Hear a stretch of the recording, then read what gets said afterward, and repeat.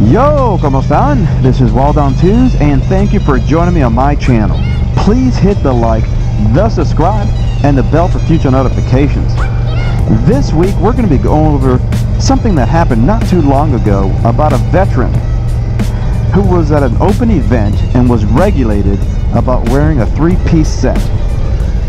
Roll the intro.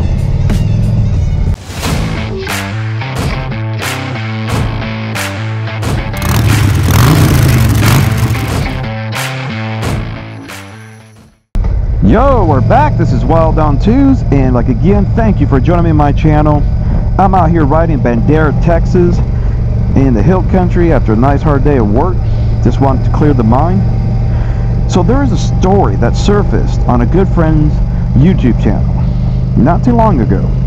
There was an event that was open to the public, and a U.S. military veteran that was there was wearing a three-piece vest that did not claim an MC,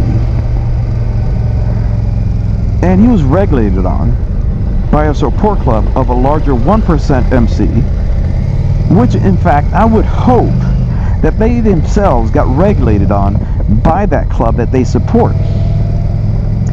The veteran was not wearing anything that said MC. He was wearing something that said the branch of the military, some saying, and veteran in the bottom rocker.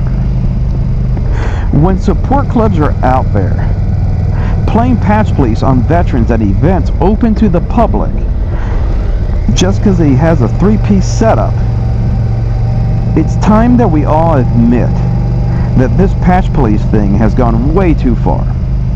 There was a member of the page MC for Life on Facebook that said, quote, "When pride and respect for our service members goes to the wayside, American pride dies."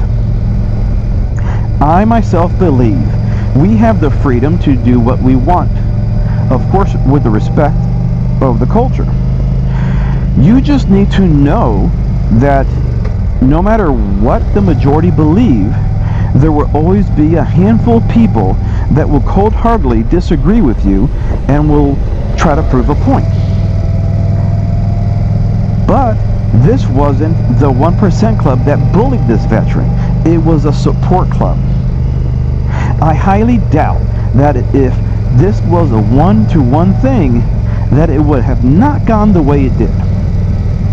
But they decided to outnumber the vet and bully him. And this is a veteran. If anyone has earned the right to wear whatever they want to wear, it's a veteran who has sacrificed so much for this country and especially us. Now, there's two sides of the point of views here. Of course, the vest and the cut is our uniform. It's our culture, and it's we who earned the patches that we're wearing. So some in our culture see it as he didn't earn the right to wear the three-piece, as it is a stolen valor, like the military. Just like I have the right to put on camo clothes, and most people won't give a fuck about me wearing camo. A few people will. They will get pissed off, even though I'm not claiming to be military. But in my eyes, I believe that the veterans in our country deserve all the respect in the world, and this was a foolish act on the support club's behalf. I highly believe that the 1% club of that support club would be also upset. I know I would, and I'm upset. Like I said before, this was a public event, and he did not go into a 1% party and try to claim anything. Many people out there on the internet jump on this bandwagon of some people on the internet that publicly pat others on the back and become sheep who aren't even in the club, acting out as if they are now the f***ing appointed knights to control any and all patches they see. Like I always say, I believe we all have the right to wear what we want to wear with respect for the culture. And if not an MC, don't act like a f***ing MC. Be proud of who you are and what you represent. just like that vet was proud of being a veteran.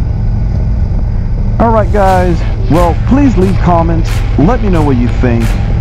Much love and respect, and until next time, peace!